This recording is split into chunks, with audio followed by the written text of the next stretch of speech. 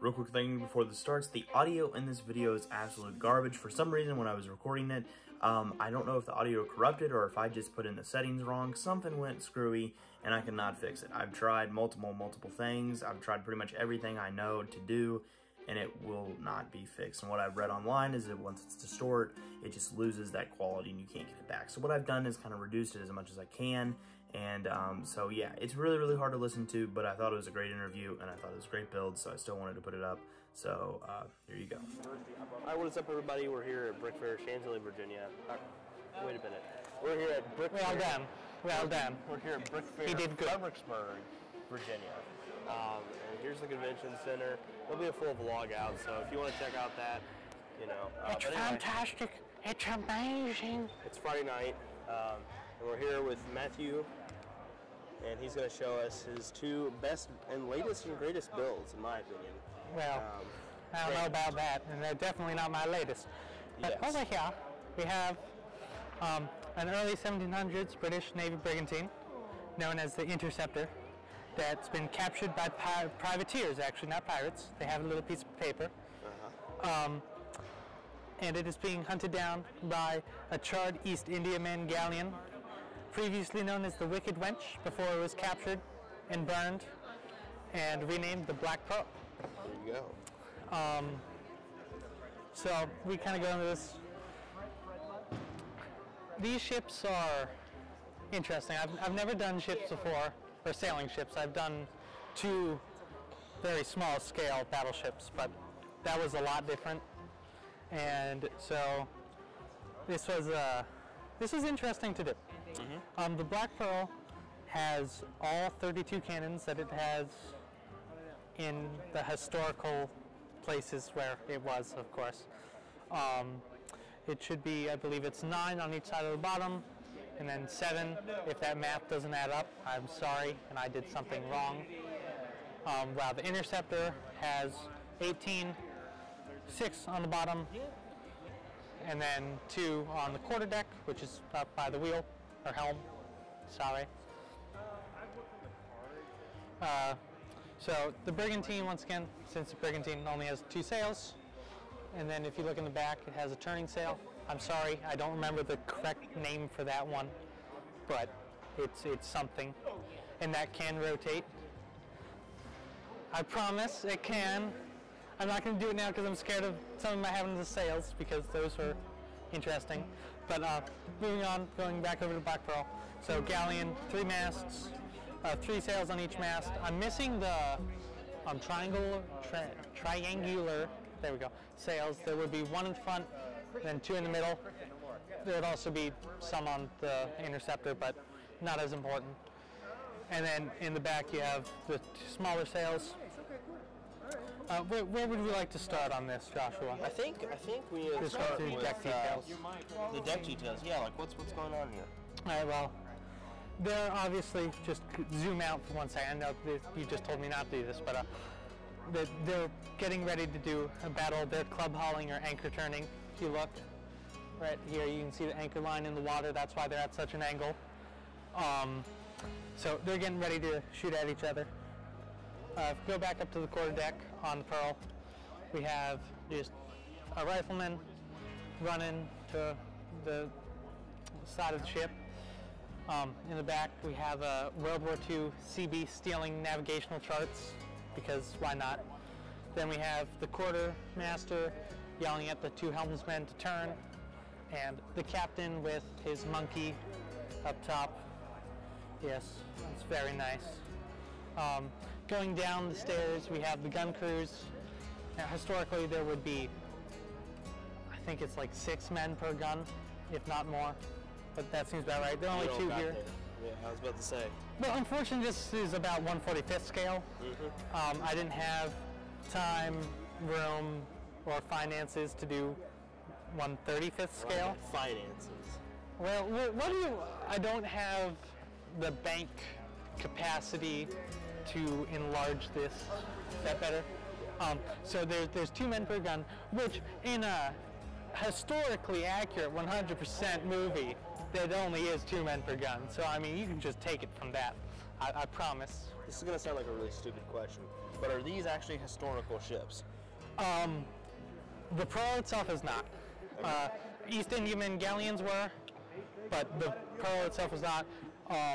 The Interceptor, though, is actually funny, because the Interceptor was actually, why can't I think of the original name of the ship? It was repainted and recut out to add more guns, but the original ship was, it was an American ship that was, oh, why can't I think of it? Not the Liberty. If I think of it, the Lady Washington. There we go. Sorry. It's the Lady Washington. And basically it was taken, repainted, a lot more guns added, and made into this. Yes. Yes. Okay. So, where would you like me to go now? I think we need to talk about interiors. Uh-oh. Interiors? I don't know what you're talking about. There's no interiors. I'm not taking these apart. Okay, fine. I'll do it. Which one do you want to start with? My Pearl. The Pearl? Really? You want to do the boring ones last? Fine. We'll do the Interceptor. Good job. Hang on, we got to go up and over. They put the barricades in already. Yes. It's gonna be crazy tomorrow. We're filming this. You got two little pieces. Now, once again, this is the boring interior, because this is just the small gun deck, and then pop up the back. We have a little office area. We don't talk about that. Good job. Thank you. With a miniature of the ship. I don't know how well we can see in there, but there's also a little map table, and then there's actually a fish bowl. It doesn't look like it, but I promise it is. And that's pretty much it for the Interceptor. Okay. Sorry, not as exciting, I know, it's very sad. But moving on to the much more menacing Pearl. I'm taking off this first piece on the back of the quarterdeck. We can see the main area of the captain's cabin, where we have just a table cluttered with maps, some apples, a piece of chicken, some random gold, some goblets, just everything they need. And there's even a bed. It's very impressive. There's a bed where a filing cabinet should be, but we don't talk about that. So, moving on. Now, this is actually going to take a second, so you can ask me a question while I try to do this. So, how much are the price tag for these? I'm not answering that question. You're not answering. How do I put this? The Interceptor is cheaper than the Pearl. Really? That's shocking. I will tell you piece count, which is the Pearl itself is about 3,100 pieces, while the Interceptor is about 1,500. So it's about half the size. And my next ship is going to be bigger than both of them. Put together? Put together. No, wait. No, not quite, but okay. Just almost. Almost. Wow. It's more than 4,000, I think. All right, so assuming I did this correctly and did not forget anything, which is, I probably did, but we're going to go with I didn't. We can just kind of pull this up. And, what have we here? Could it be a detailed interior? Something Joshua never does? You heard nothing? I did not say anything. I'm sorry. Don't cut that out. Okay. And then, come on. They get a little stuck sometimes, but the whole thing's modular, so take that off. So we got a little brig in the back. I know, it's not quite accurate, but I wanted to add it anyway. We have a captain who has mutinied the pawn, and a weird fish person named Hedris, who gets his head knocked off. We got some supplies, because why not, including the key to the brig. Then going down here, we have all the cannons. This is what they are not run out. And then they actually have these little tracks so that they can't just go everywhere when I'm moving it. And then next to the cannons, you'll find some of them have swabs, some of them have worms, everything you need to load, reload, all that. They have the touch poles up top. I'm sorry, I'm butcher. I know I don't remember half the names of these things. But then here we have cannonballs, powder charges. So at this time period, they were not put together yet, so they would be separate. And then actually, it's hard to see here because you only have one, but the amount of cannonballs, like if there's two, then there's only two powder charges, Over here, there's 4 and 4. I know that's kind of hard to see though. Unfortunately, I don't have enough minifigures at the moment. Hopefully I will in the future. But to do a full lower deck, because that would be really cool. If you want, I can take off the other piece. No. But I was going to say, that one is just a pain, and it's honestly, it's nothing exciting. It's just me. It's copy and pasting that, and then it's just a different amount of cannonballs or just like the armory poles or whatever you'd like to call them. This is the inside of the captain's cabin. We have the gun rack on the mast, a little globe, the bed that I was talking about where a filing cabinet should be. Yeah, it's not super duper exciting, but it's something. So are you good if I put this back together now? Yes. The anchors, that was another thing that was surprisingly hard. I'm pretty sure I actually took this from the Lego video game. So that's an Easter egg, we're gonna call it. I'm sorry. This is the dinghy. Yes. It's fantastic, it's amazing. The public will probably like it more than both of these, as we found out in the past. But yeah, if you want to switch with me, there's some back detailing. Let me just top out of here. Up and over. Oh, you saw nothing. I'm still alive, unfortunately for you. But we have some nice little back detailing, which is very nice in my personal opinion. That actually took a little bit to do, but I'm pretty happy with it using that fish and the crab pieces. Matthew? Yeah. Oh. Yeah, No, that's a secret one. You're not allowed to see that unless you're here in person. But yeah, so. How long did these take to build? So I designed both these in Stud.io first because I'd never built a ship before and I had no idea what was going to happen.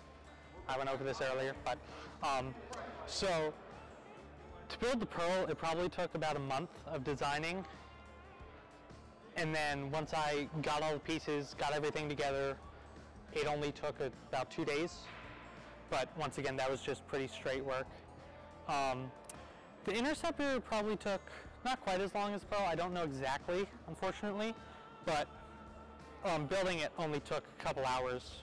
It helped that I really knew what I was doing, but also having less interior, more just easy build up. Well, it's half the pieces too. Exactly, it's half the pieces, half the size. Like, it's just not quite as impressive, but them together, in my opinion, makes a lot difference of one of them being alone. Yes. Yeah. And about the sails, do you want to talk about the sails? Well, would you like to talk about the sails, or would you like me to talk about the sails? I can talk about the sails. So his dad did the sails. Yep. He measured the Pirates of Barracuda Bay, that one, and made it up and got all the He went out, found a bunch of different materials, found the one that was closest to the Lego sail, bought it, cut it. The Black Pearl ones actually we did last week, but the Interceptor ones, because we couldn't find the right material to do the sails, we actually did here at Fredericksburg on that table. Oh, man. There might still be some pieces of the cut because it's denim, so it leaves some little shards, but it all went really well, and that just made a huge extra layer of detail that I can't take credit for because I had no idea where to even start with that. Yes, so the sails are one of one, custom done. So if you want to build this yourself, you can build all the pieces, but the sails you're not going to be able to get. Yeah, sorry. Unless you got to make your own. But yeah, there you go. That's the mock. Any last things you want to say about it?